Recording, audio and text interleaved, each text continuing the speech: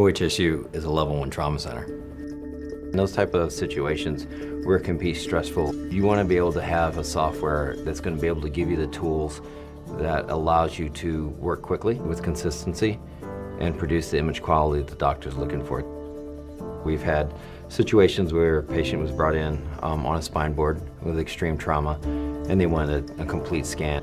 Total of 38 results using Ipatient. I knew that we could actually achieve the images that they want.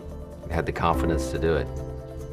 Our protocols at OHSU are extremely complex. In the past, those were really hard to reproduce because of the limitations on the system.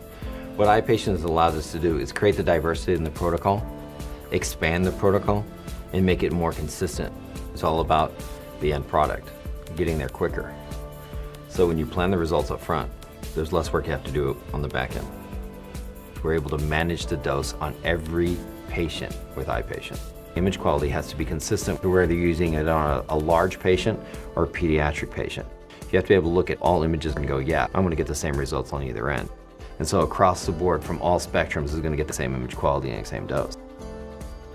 When it comes to Ipatient, it's building that foundation of what we want to see the Philips. They looked at all levels of the Ipatient platform and said, how do we make it easier? How do we make it faster? How do we make it reproducible? How do we make it consistent? And they took all those. And they said, okay, let's just put all those into one package. And that's the thing about Ipatient, it's impressive.